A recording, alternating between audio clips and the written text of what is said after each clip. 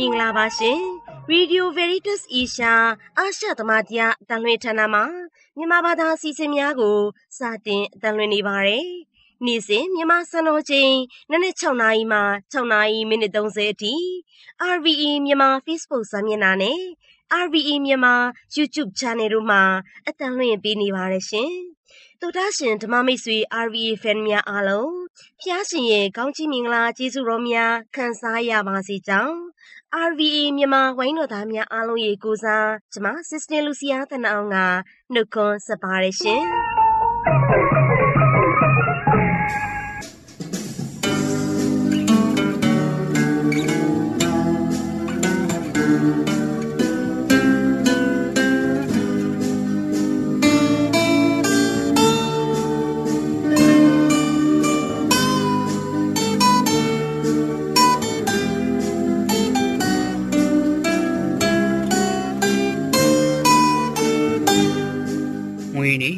ဓမ္မတီလက်ဆောင်ကဏ္ဍကို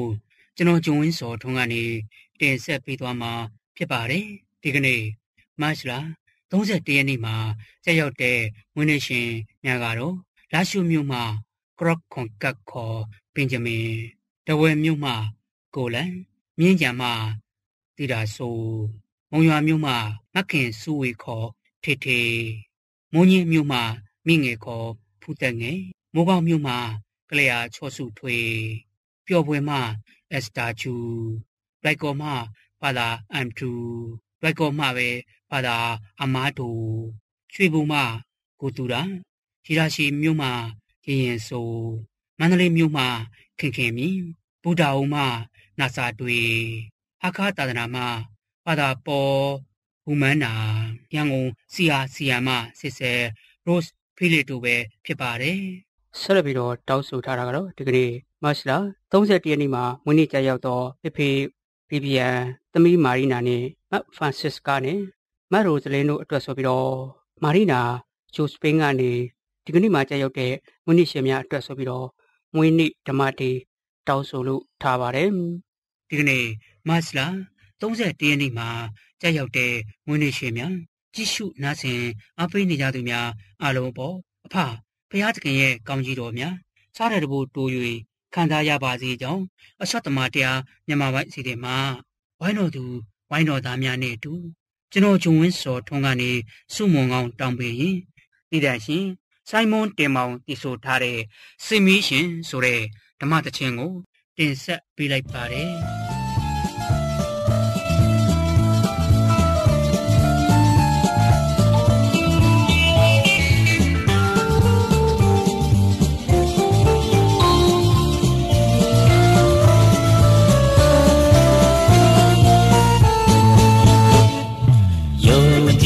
အမှန်များပေးနာခဲ့ပြီရောင်စုံလာပန်းဝင်များငွေပွားပေးသူဒီကဘာမြေကိုလှဆင်တဲ့ကျွန်တော်တို့ရဲ့ဖခင်အလင်းရောင်ပေးတာလည်းပြရဲရှင်တဲ့ဒီရောင်ကြီးလေးလို့မောင်ကဘာကိုခွင်းတယ်မလားစီမီရှင်ပါပဲချောင်းရပြခင်လူရစုကိုသင်္ဃာတို့အားပေးနေငယ်စင်ရှောင်းပြုထောင်ပေးကျွန်တော်ဖခင်မြင်မှန်တွေလမ်းညွန်ပေးထိမ့်သိမ်းဆောင်ရှောက်သူွယ်ကားပြီးပြည့်စုံတဲ့ချစ်တဲ့တို့ဖခင်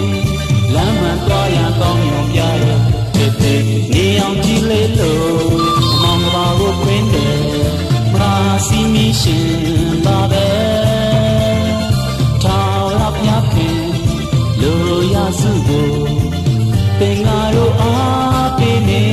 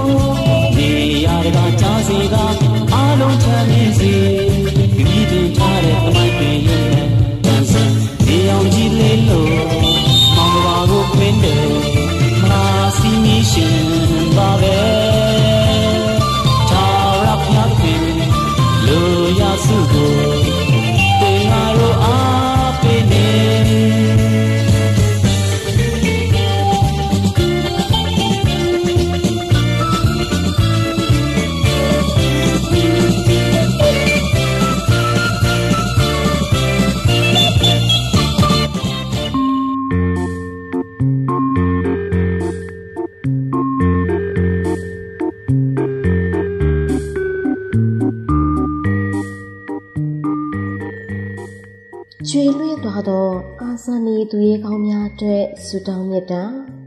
ငြိမ်းချမ်းရေး၏အရှင်ဖြစ်တော်မူသောအိုထာဝရမြတ်စွာဘုရားသခင်တပည့်တော်တို့၏အမိမြန်မာနိုင်ငံတော်ကြီးကိုအမြန်ဆုံးငြိမ်းချမ်းသာယာမှုရရှိစေပြီးတရားမျှတစေတော်မူပါငြိမ်းချမ်းရေးအတွက်တိုက်ပွဲဝင်ရင်ကျွေလွင့်ထွားခဲ့ကြသောအာဇာနည်သူရဲကောင်းများကိုတပည့်တော်တို့ဂုဏ်ပြုကြပါသည်ချီးမွမ်းကြပါသည်ကျေးဇူးတင်ကြပါသည်အများပြည်သူငြိမ်းချမ်းရေးအတွက်ရှေ့တန်းမှာကြိုးစားပေးခဲ့ကြသောရဲရင်သောနှလုံးလာပိုက်ရှင်များ၏ဝိညာဉ်များကိုတတိယတော်မူပါထိုသူတို့အားလုံးသည်ဘာသာတရားများရိုးရာယဉ်ကျေးမှုများလူမျိုးများမတူညီကြတော့လေတူညီသောရည်မှန်းချက်ပြတ်သားသောဥတီချက်များဖြင့်အတူရှင်တွဲကကြိုးပမ်းခဲ့ကြသောတပည့်တော်တို့၏မိတ်ဆွေညီအကိုမောင်နှမများဖြစ်ကြပါသည်သူတို့ပေးဆက်ခဲ့သောအသွေးအားဖြင့်မြမပြည်ကြီးကိုတန့်စင်စေတော်မူပါစေကျော်ပေးတော်မူပါအထူးသဖြင့်သူတို့၏အသွေးအားဖြင့်အမောင်ထဲမှာကျင်လေရှောက်လန်းနေသောအပြစ်သားများစိတ်နှလုံးတင်းမှာခက်ချမ်းနေသူများအတိညာအမောင်ဖုံးလွှမ်း၍ရက်စက်ကြမ်းကြုတ်နေကြသူများပြည်သူများကောင်းစားရေးကိုမလူလားသောနှက်ဆိုးဤနောက်လိုက်ကြေးကြုံများအားလုံးကို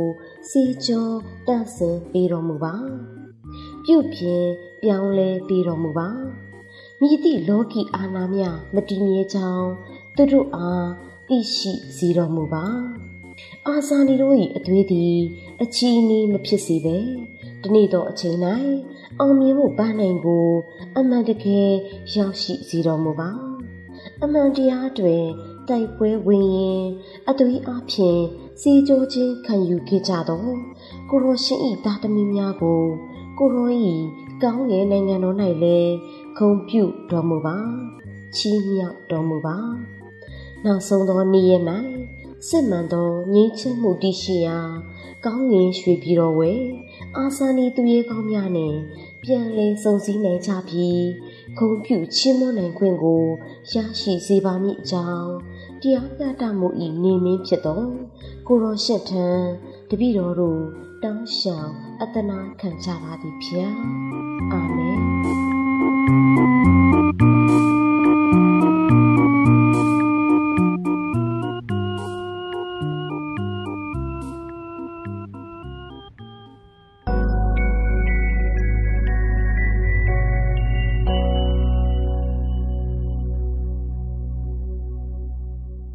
ဓမ္မမိတ်ဆွေတို့ဝါတွင်ကာလတန်ရှင်းသောဗုဒ္ဓဟူးနေ့ကြီးဒီကနေ့ကိုအသင်းတော်ကထုံတန်းဆင်လာရတရှိုးလောက်ခံရသောဗုဒ္ဓဟူးနေ့သစ္စာဖောက်ခံရသောနေ့အဖြစ်အသင်းတော်ကကျင့်ပကြတယ်ဒီကနေ့ဧဝံဂေလိကျမ်းစာမှာကျွန်တော်တို့ကြားရတဲ့ခရစ်တော်က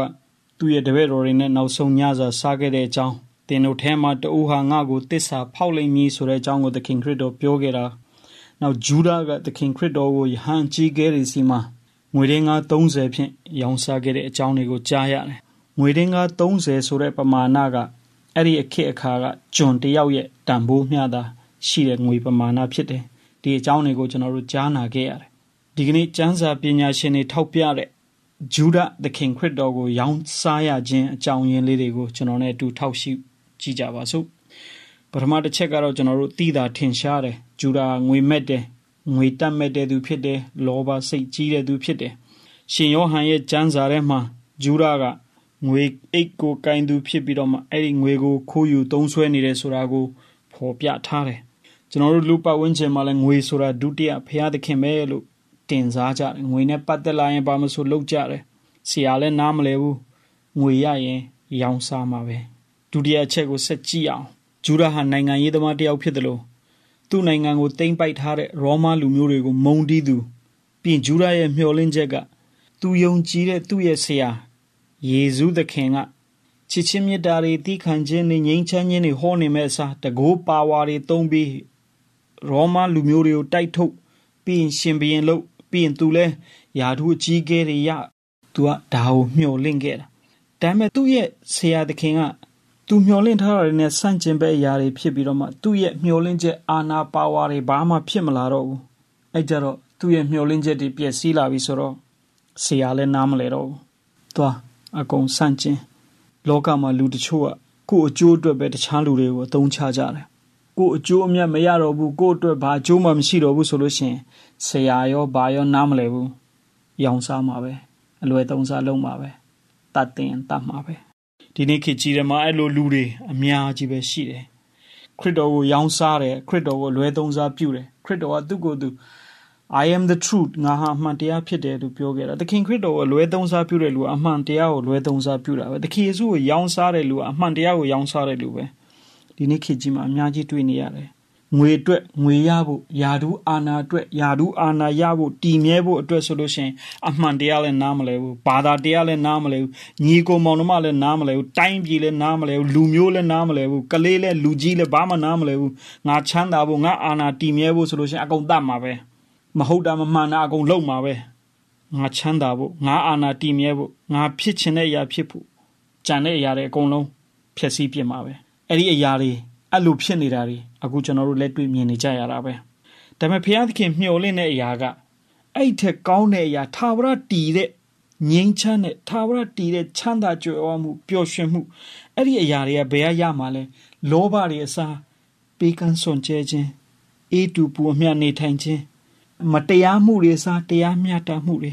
စိုးရိမ်ပူပန်မှုတွေအစားအေးချမ်းတည်ငြိမ်မှုတွေဒီအရာတွေကသာလျှင်ထာဝရတည်မြဲတဲ့ငြိမ်းချမ်းတဲ့ပျော်ရွှင်တဲ့အရာကိုပေးနိုင်မယ်လောဘဒေါသမောဟငွေကြေးအတ္တမာနဒီအရာတွေကပူလောင်မှုတွေသာလျှင်ပေးနိုင်မယ်ကျမ်းစာထဲမှာကျွန်တော်တို့သိတာပဲလောဘရဲ့အကျိုးဆက်ကြောင့်ဒီလောဘအတ္တကြီးမားခြင်းရဲ့အကျိုးဆက်ကြောင့်ဂျူဒာအစ္စကာရီယုတ်ကျိုးဆွဲချပြီးမိမိဘဝကိုအဆုံးသတ်သွားတယ်ဒီနေ့ခေတ်ကြီးမှာလည်းဒီလောဘတရားတွေရဲ့အဆုံးသတ်ကမရှုမလှတွေးကြုံရမယ်ဆိုတဲ့ဥစ္စာကိုတတိပေးနေတယ်ပူဆိုးတာကအဲ့လောဘရဲ့အကျိုးဆက်တွေကဒီဘဝတစ်ခုတည်းတည်းမကဘူးနောင်သမိုင်းတစ်လျှောက်ကြီးပါဒီနာမည်ပြည့်ကြီးဆက်ကြံနေကြအောင်မယ်ဓမ္မမိတ်ဆွေတို့တန်ရှင်းသောအခါကြီးရဲ့ကြီးမှာလောဘရဲ့မကောင်းအကျိုးဆက်တွေကိုဆင်ခြင်ပြီးသခင်ခရစ်တော်၌အမှန်တရားကိုမျှနှိုးသူငြိမ်းချမ်းမှုကိုမျှနှိုးသူချစ်ချင်းမေတ္တာတရားကိုမျှနှိုးသူအိမ်ပူပန်မှုတွေအစားအေးချမ်းမှုကိုမျှနှိုးသူတွေအဖြစ်နေထိုင်ရှင်သန်သွားကြပါစို့ဓမ္မမိတ်ဆွေပေါင်းကိုစိတ်နှဖျားကျမ်းမာချမ်းသာတော်မူကြပါစေ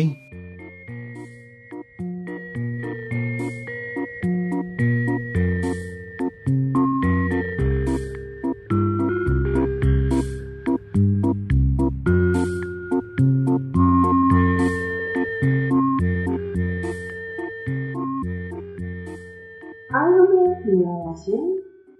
အာရီရဲ့နေကျေးဇူးတော်နဲ့ဒီနေ့မှာခရီးနေပြီးအင်တာနက်အသုံးပြုတဲ့အကြောင်းဒီလိုပြချင်ပါတယ်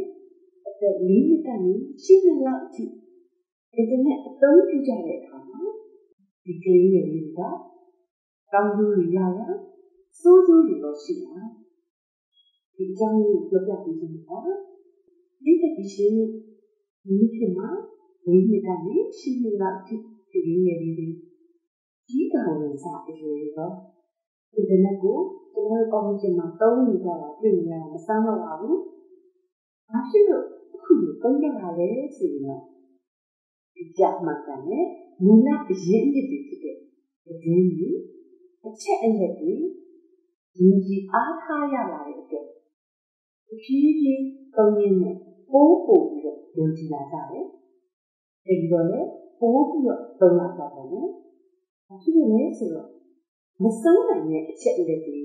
အခုအမှန်ကိုထုတ်ပြနေလို့ဘာလို့ပါလဲရှင်။ကလေးငယ်လေးတွေအတွက်တော့အင်တာနက်ဆိုတာကပုံရတစ်ခုစနစ်တစ်ခုဖြစ်ပြီးတော့ဘာတော့မှရှိတဲ့တန်းတန်းများစွာသောကွန်ပျူတာတွေနဲ့ဆက်ဆက်ပြီးထားလို့ဖြစ်ပါတယ်။ဒီတော့ဒီကြီးကလည်း information တွေရလို့သုံးတယ်။ကလေးငယ်တွေကလည်းဒီလိုမသိရဘူးသိရတယ်။နည်းနည်းဘူးရတယ်များလို့သုံးကြတယ်။အခုခါမှဆိုရင်လည်း school work တွေမှာလူကြိုကအစဒီကြီးကတူကဒီနာကနေဖိပေးရင်းနဲ့ကျောင်းတင်လာကြတယ်စပြီးတော့လုပ်နေကြပြီ။အဲဒီတော့အင်တာနက်ကို Cắn sẵn mà tông lên này, cái phí đi, internet của tông là như này, nhưng nó phải nhẹ, cái kia không phải sự mạng của thì ấy, ví dụ cái gì là sinh ra đó ví dụ, không ví dụ tông là sao đó, và nó cái nhẹ, sự mạng của từ cái gì đó,所以刚刚你的是哪里？我发现呢，stress 的呢是家里的是哪里？像我跟你的那个 social media 的等等的呢，下面在新的这里边过，你把那里给个啥啦？email online service 的那个推荐在哪里？第二呢，讲的是那个，跟你的都在这家。ဒီဘောဆောင်လာတော့အပြည့်သဘောဆောင်လာလို့လွန်တွဲပြီးတော့ကျိုးဆက်ပြီးဖြစ်စေပါတယ် internet message တို့ email တို့ communication တို့ဦးနဲ့တူဆက်ဆံပြောဆိုတာတွေကိုအကျိုးကျေးဇူးတွေထားပါတယ်ဒါပေမဲ့လို့ cyber bullying တို့ internet ကိုအသုံးများလို့ရင်းနဲ့တူပြီးဖြစ်သွားတာလို့မကောင်းတဲ့ website တွေကိုဝင်မိတာလို့အကြောင်းတစ်ခုခုကိုမြင်ဆိုင်ရရင်ချီတုံချတုံဖြစ်နေတတ်တာလို့လှုပ်ဆိုင်ဖြစ်တာလို့ဖြစ်လာပြီးတော့ဖွင့်လက်တဲ့ခရီးတရားအဖြစ်လာနိုင်တာလည်းရှိပါတယ်။ဒါလည်း internet ပြီးသုံးလို့ပါ။ဟိုအရင်က internet ပေါ်ကစားတော့ကတော့လူကြီးကလည်းမသုံးသင့်ဘူးလို့ပြောကြတယ်နဲ့အခုခါမှတော့မရှိဖြစ်မသုံးမဖြစ်သုံးရတဲ့ internet ဖြစ်လက်ခံလာကြပါပြီ။ကလေးတရားမှာ internet ကိုသုံးတဲ့အတွက်အာရုံစူးစိုက်မှုအစွမ်းနဲ့ပို့ပြီးတော့ဆွမ်းဆောင်လာနိုင်တယ်လို့ဆိုတယ်။သူတို့ရဲ့မှတ်ဉာဏ်ကိုလည်းစနစ်တကျဖြစ်သွားစေတယ်။ကြည့်ကြတဲ့အကြောင်းအရာတွေကိုလည်းချင်းချင်းရင်းရင်းသိမြင်ထားရတဲ့အတွက်အထူးသဖြင့်အကျိုးပြုပြောင်းလဲမှုတွေရစေတယ်လို့ဆိုပါတယ်။အတိပညာဘုဟုတ္တပညာရေးအကုန်လုံးအကျိုးတွေရစေတယ်လို့ဒီနည်းပညာ technology ကတစ်ခါကိုချလိုက်တစ်ခါကိုတင်လိုက်နဲ့သုံးပြရတဲ့အတွက်အာရုံစူးစိုက်ပြီးသုံးရတဲ့အတွက်ကြောင့်ခရီးတရားကအချိန်အကြာကြီးသုံးရင် stress ရစေတယ်။ခေါင်းကိုက်စေတယ်။မျက်စိညောင်းလာတယ်။မျက်လုံးကျက်သားနားလာတယ်။ခရီးတရားအတွက်အချိန်အကြာကြီးသုံးတဲ့အတွက်ကြောင့်စိတ်ကြည်နေဖြစ်လာတတ်တယ်။စိတ်နှောက်ယှက်တွေဖြစ်လာတာပဲရှင်။ဒီနည်းပညာဟာခရီးတရားအတွက်ဘာရဲ့အကြောင်းအရာတွေပို့ပြီးတော့သိလာတယ်။ပို့ပြီးတော့နားလည်လာတယ်။တခြားသူတွေအပေါ်မှာလည်းအတူကိုကင်းရင်းနဲ့နေတတ်တဲ့ခရီးတရားဖြစ်လာပါတယ်။ဘုဟုတ္တတွေရှာနိုင်တဲ့အတွက်ကြောင့်လည်းဘုဟုတ္တကျွယ်တဲ့ခရီးတရားဖြစ်လာစေပါတယ်။ဒီတက်ကြီးရှင်အသက်ရှင်နေအောင်ကလေးတွေကိုအင်တာနက်တယောက်တည်းသုံးတာလို့လူကြီးပါနေအနေနဲ့သုံးခွင့်ပြုဖို့တော့မသင့်ပါဘူးရှင်။ဒီကြီးကြီးပါရဲ့ကြီးကျယ်မှုရှိတဲ့ကလေးတယောက်အတွက်တော့အန္တရာယ်တွေနဲ့စွန့်စားမှုတစ်ခုဖြစ်လို့နေတယ်။ဒါကြောင့်မို့တရားခဲသုံးတာကိုတော့ခွင့်ပြုဖို့မသင့်ပါဘူး။ရင်းချက်တဲ့စိတ်ကတော့ထားတင်ပါလေဆိုတာကိုသိကြရင်းနဲ့ဒီလိုဆိုပြရစီ။နားစနေတဲ့တူတရားစီတိုင်းကိုလည်းအထူးပဲကျေးဇူးတင်ပါတယ်ရှင်။ဒီမှာကဒီလိုကျေးဇူးတင်ပါ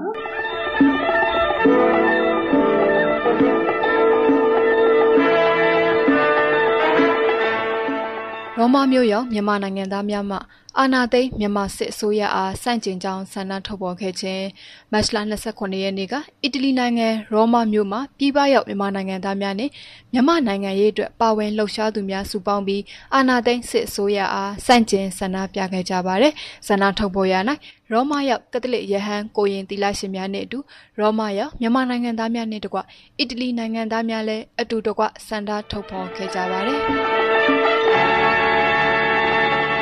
မြေတပန်းတနင်္ဂနွေနေ့ကျင်းပခဲ့ခြင်းမြေတပန်းတနင်္ဂနွေနေ့ဟူသည်သာသနာတော်အဖြစ်ယေရှုခရစ်တော်ဖျားရှင်ဒုက္ခစရိယာကျင့်ခံတော်မူခြင်းအသက်တော်ဆွံ့တော်မူခြင်းရှင်ပြန်ထမြောက်တော်မူခြင်းစတဲ့ပါစကိုင်းနယ်နယ်ရာများကိုအလေးအနက်ဆင်ခြင်အောက်မေ့တတိယကျင်းပသောနေ့ဖြစ်ကဲ့သို့ခရစ်တော်သည်ဘယင်တစ်ပါးအဖြစ်အောင်ပွဲခံယူလက်ဂျေရုဆလင်မြို့တော်သို့ကြွဝင်ခြင်းအကြောင်းနဲ့ကိုရောဤမဟာဒုက္ခစရိယာအကြောင်းများကိုကြွေးကြော်သောနေ့အဖြစ်ကျင်းပခြင်းဖြစ်ပါတယ်။ဂျေရုဆလင်မြို့တော်သို့ ကိုရောရှင်ကြောက်ဝင်လာတဲ့အခမ်းအနားကိုမြေတပန်းများကင်ဆောင်ကြလျက်စီတန်းလှည့်လည်ခြင်းအခမ်းအနားဖြင့်ကျင်းပကြတာဖြစ်ပါတယ်။သို့တော်လည်းယခုနှစ်မတ်လ28ရက်နေ့တွင်ကြာရောက်သောမြေတပန်းတနင်္ဂနွေနေ့အားမြန်မာနိုင်ငံတွင်လက်ရှိဖြစ်ပေါ်နေသောအခြေအနေအရရဲကြောင့်မန္တလေးကက်သလစ်ဂိုင်းချုပ်သာသနာရွှေနှလုံးတော်ကက်သီဒရယ်ဖျားကျောင်း၌မြေတပန်းတနင်္ဂနွေအခမ်းအနားကိုရခိုင်နှစ်များကကျင်းပတဲ့အတိုင်းကျင်းပခဲ့ခြင်းမရှိဘဲအကျဉ်းချုံ၍သာကျင်းပခဲ့ပြီးမစ္စတာတရားတော်မြတ်အတွင်း၌မြန်မာနိုင်ငံတွင်စစ်မှန်သောဒီမိုကရေစီရရှိရေးနှင့်ကြဆုံးသွားသောအာဇာနည်သူရဲကောင်းများရဲ့ဝိညာဉ်များကောင်းကင်နိုင်ငံတော်တွင်စံစားနိုင်ရေးတို့အတွက်ထည့်သွင်းပူဇော်ဆုတောင်းပေးခဲ့ပါတယ်။ကက်သလစ်သာသနာတော်၏နှစ်စဉ်ကျင်းပမယ်ဖြစ်သောမြေတပန်းတနင်္ဂနွေနေ့ကိုရန်ကုန်နှင့်မန္တလေးမြို့ကြီးများမှလွဲ၍နယ်မြို့များတွင်ပုံမှန်အတိုင်းကျင်းပ2021ခုနှစ်မတ်လ28ရက်နေ့ကကြာရောက်သောမြေတပန်းတနင်္ဂနွေနေ့ကိုရန်ကုန်နှင့်မန္တလေးမြို့ကဲ့သို့မြို့ကြီးများမှလွဲ၍ကြံမြို့နယ်များ၌ပုံမှန်အတိုင်းကျင်းပပြုလုပ်ခဲ့ပါသည်။မြေတပန်းတနင်္ဂနွေဟူသည့်သာသနာတော်အဖြစ်ယေရှုခရစ်တော်ဖျားရှင်ဒုက္ခစရိယာကျင့်ခံတော်မူခြင်းအသက်တော်ဆွံ့တော်မူခြင်းရှင်ပြန်ထမြောက်တော်မူခြင်းစတဲ့ပါစကားနှစ်နေရာများကိုအလေးအနက်ဆင်ခြင်အောက်မေ့တတိယကျင်းပသောနေ့ဖြစ်ကဲ့သို့ခရစ်တော်သည်ဘုရင်တစ်ပါးအဖြစ်အောင်ပွဲခံယူလျက်ဂျေရုဆလင်မြို့တော်သို့ကြွဝင်ခြင်းအကြောင်းနှင့်ကိုရော၏မဟာဒုက္ခစရိယာအကြောင်းများကိုကြွေးကြော်သောနေ့အဖြစ်ကျင်းပခြင်းဖြစ်ပါသည်။ဂျေရုဆလင်မြို့တော်သို့ကိုရောရှင်ကြွဝင်လာသည့်အခမ်းအနားကိုမြေတပန်းများကင်ဆောင်ကြလျက်စီတန်းလှည့်လည်ခြင်းအခမ်းအနားဖြင့်ကျင်းပကြပါသည်။သို့တော်လည်းယခုနှစ်မတ်လ28ရက်နေ့တွင်ကြာရောက်သောမြေတပန်းတနင်္ဂနွေနေ့အားမြန်မာနိုင်ငံတွင်လက်ရှိဖြစ်ပေါ်နေသောအခြေအနေအရရဲကြောင့်ရန်ကုန်နှင့်မန္တလေးတို့ကဲ့သို့မြို့ကြီးများတွင်ဖျားเจ้าအပြင်ဘက်တွင်စုဝေး၍စီတန်းလှည့်လည်ခြင်းမျိုးဖြင့်ကျင်းပနိုင်ခြင်းမရှိခဲ့ပါသို့တော်လည်းတခြားသောနယ်မြို့သာသနာများ၌ကိုဗစ်စည်းကမ်းနှင့်အညီမြေတပန်းတနင်္ဂနွေနေ့ကိုကျင်းပပြုလုပ်ခဲ့ပါတယ်။ပသိမ်မြို့စိန့်ပီတာကက်သီဒရယ်ကျောင်းတော်ကြီး၌ကိုဗစ်စည်းကမ်းများနှင့်အညီမြေတပန်းများကင်ဆောင်လျက်ဖျားကျောင်းတော်ကြီးအတွင်းသို့ဝင်ဆောင်ခဲ့ကြပါတယ်။ပသိမ်သာသနာမှာဆရာတော်ကြီးဂျွန်မန်စိန်ဟီမှစီတန်းလှည့်လည်ခြင်းမပြုမီမွတ်ကြားရ၌ခင်ခရစ်တော်ရဲ့ယေရုရှလင်မြို့ကိုကြွဝင်လာခြင်းခန္ဓာဘာဖြစ်လို့ယေရုရှလင်မြို့ကိုကြွဝင်တယ်လဲကျွန်တော်တို့လူသားအားလုံးအတွက်အသေးခံဖို့အတွက်ကြွဝင်ခြင်းဖြစ်တယ်။ဘာဖြစ်လို့လူသားတွေအားလုံးအတွက်အသေးခံခြင်းတာလဲလူသားတွေကိုချစ်လို့အသေးခံခြင်းဖြစ်တယ်။ဒါသခင်ယေရှုရဲ့ခေါင်းဆောင်မှုပညာအဲ့ဒါခေါင်းဆောင်တဲ့ခေါင်းဆောင်မှုရဲ့ကွာဟမှုတွေတို့သခင်ယေရှုရဲ့ခေါင်းဆောင်မှုဒီအသေးခံခြင်းအသေးခံခြင်းဆိုတဲ့ခေါင်းဆောင်မှုနဲ့ဥဆောင်သွားတာဖြစ်ပါတယ်။ဒါကြောင့်ကျွန်တော်တို့အားလုံးသခင်ယေရှုရဲ့သားသမီးပိသစွာဖြင့်ဒီအသေးခံခြင်းစိတ်ဓာတ်နဲ့မေတ္တာတရားပေါ်ခြေခံပြတဲ့နောက်အမြဲတမ်းလူတိုင်းကိုအသေးခံမယ်အသေးခံမယ်လူတိုင်းအတွက်အသေးခံမယ်အသေးခံမယ်ဆိုတဲ့စိတ်ဓာတ်ကလေးကျွန်တော်တို့ထားရှင်းနိုင်ဖို့ဒီတန်းတဲ့လေနေရင်ချိန်မှာမိကိုမိသတိပေးပါနောက်ပြီးတော့လည်းပဲဒီသင်္တန်သောသက်တာတစ်ခုလုံးမှာလည်းပဲနော်ဒီတယောက်နဲ့တယောက်ချစ်ချင်းနဲ့လေးစားတန်ဖိုးထားခြင်းကိုမြန်မာပြည်သူသားအရောက်တိုင်းစီဒီစိတ်ဓာတ်ကိုထားနိုင်ဖို့အတွက်အထူးသတိရဆုတောင်းပေးဖို့ကျွန်တော်တို့အားလုံးလက်ရှိဖြစ်နေသောရှင်တွေအားလုံးကိုသိတဲ့အတိုင်းပဲတယောက်နဲ့တယောက်လေးစားတန်ဖိုးထားခြင်းနဲ့ချစ်ချင်းမေတ္တာစိတ်သုံးနေတဲ့အခါကျတော့ကအားလုံးဒီရှင်တွေဟာတော်ကြီးကိုဆိုးဝါးနေသောခြင်းတွေဖြစ်သလိုဥတီပြီးတော့နောက်ဒါတဲ့ပို့ဆိုးနေသောခြင်းတွေတခုကိုဥတီနေတဲ့ကျွန်တော်တို့ရဲ့မြန်မာပြည်ကြီးအတွက်ကိုကျွန်တော်တို့နေရန်ဖျားစီမှာဆုတောင်းရမှာချင်းချောက်မှုများစွာနဲ့ကျွန်တော်တို့ဖျားရှိခိုးတာတောင်းမှကြောက်နေရတယ်ဆိုတဲ့အနေထားလေးတခုဆိုရင်ကျွန်တော်ဖျားနဲ့ဝေးအောင်လှုပ်တာနတ်ဆိုးပဲဖျားနဲ့ဝေးအောင်လှုပ်တာနတ်ဆိုးပဲရှိတယ်ကျွန်တော်တို့ကနတ်ဆိုးပဲမှာအားပေးဖို့တော့မဟုတ်ကိုနီကိုဟန်နဲ့ဘောင်တွင်းကကွင်းတွင်းကတရားနဲ့အမြဲတမ်းဆုံစည်းနိုင်ဖို့ဒီဟာရေးတရားနဲ့ကွဲအောင်ဝေးအောင်လုပ်ဖို့ဆိုတာဒါကွဲအောင်ဝေးအောင်လုပ်တိုင်းရတိုင်းဆိုလို့ရှိရင်ကျွန်တော်တို့အားလုံးဟာနတ်ဆိုးရဲ့လူများဖြစ်သွားဖို့ဟာသိချာတော့ပေါ့ဒါကုနီကိုဟန်နဲ့တရားနဲ့ဘယ်မှာပဲထားဘယ်မှာပဲနေရတရားနဲ့အမြဲတမ်းဆက်သွယ်ပြုနိုင်သောအနေအထားတစ်ခုနဲ့မိမိဘဝကိုဘောင်တွင်းကစီကံတွင်းကသင်တန်သွားကြိုးစားကြဖို့အတွက်အများကြီးရည်ရှိပါတယ်ဒီနေ့ဒီချိန်ဟာကျွန်တော်တို့ရဲ့ယုံကြည်ခြင်းကိုစမ်းသပ်နေတဲ့အချိန်ခါတစ်ခုဖြစ်တယ်။တရားကိုဘယ်လောက်ယုံကြည်တယ်ဘယ်လောက်ချစ်တယ်ဆိုတဲ့အပိုင်းကိုကျွန်တော်စမ်းသပ်နေတာဖြစ်ပါတယ်။တရားမရှိခိုးရဲဘာမလုပ်ရဲညာမလုပ်ရဲဒါတော့ကြောက်လွန်အကြည့်ရင်လည်းမကောင်းဘူးပေါ့။သို့တော်လည်းပဲ ကိုနီကိုဟန်ပေါင်းတွင်းတဲ့ကျွန်တော်တို့စီဝေးမှာလည်းပြောထားပြီးလူ90ကိုကော်ဖီစီကန်တန်လုပ်လို့ရှင်ဘာမှပြဿနာမရှိပါဘူးကျော်လာလို့ရှင်တော့နည်းနည်းတော့တောင်းကြဖို့ဆိုတာလေးတော့ပါဆိုတော့ကျွန်တော်တို့9ယောက်တောင်မှဒီ9ယောက်တောင်မှစုအောင်မှကြောက်နေတဲ့ဆိုတဲ့အနေထားနဲ့နည်းနည်းလွန်နေတယ်ဆိုတော့ဒါကျွန်တော်တို့ပြောချင်တာကတော့စီကံဥပဒေကိုဖောက်ဖို့တော့ပြောတာတော့မဟုတ်ဆိုတော့စီးနဲ့ပေါင်းတဲ့အတွင်းကနေဖျားနဲ့မဝေးဖို့အတွက်ဒါကိုအားလုံးပြောချင်ပါကျွန်တော်တို့သံဝေပြီးတဲ့အခါကျတော့ကျွန်တော်တို့ကြားကြောင်းတွေကိုစီတန်းလက်ပြီးဝင်သွားမှာဖြစ်ပါတယ်ဂျေရုဆလင်မြို့ကိုသခင်ယေရှုဝင်သွားတဲ့ကဲ့သို့ကြားကြောင်းတွေကိုသူကဝင်သွားပြီးသူတောင်းကြဖို့ဒီနေ့စာရက်ခံကျမကတော့ပင်ကီတီရီကျော်ပါ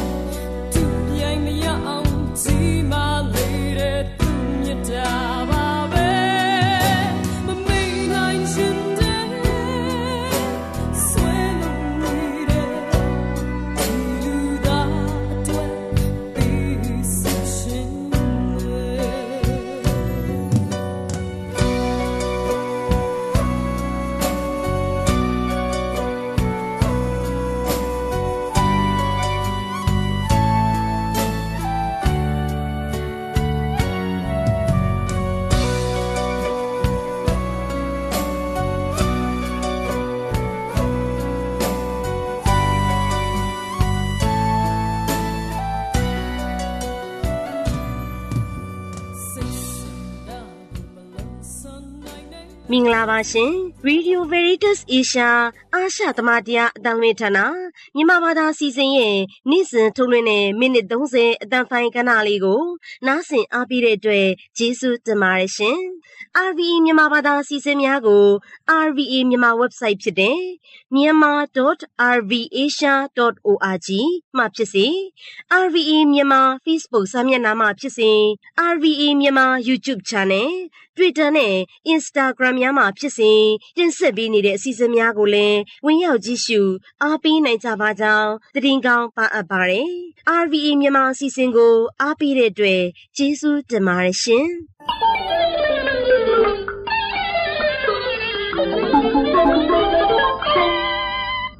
ဤတွင် Radio Veritas Asia အာရှသမတရားအတန်လွှင့်ဌာနမှမြန်မာပိုင်းအစီအစဉ်များကိုအတန်လွှင့်လို့ပြီးပါပြီ။သောတာရှင်အပေါင်းဖျားရှင်ဤကောင်းကြီးမင်္ဂလာကျေးဇူးတော်များကြွယ်ဝဆုံးလင်းစွာခံစားကြရလျက်အန္တရာယ်ခတ်သိမ်းဘေးရန်ခတ်သိမ်းငြိမ်းကြပါစေ။ဒုက္ခချမ်းသာများနှင့်ပြည့်စုံနိုင်ကြပါစေ။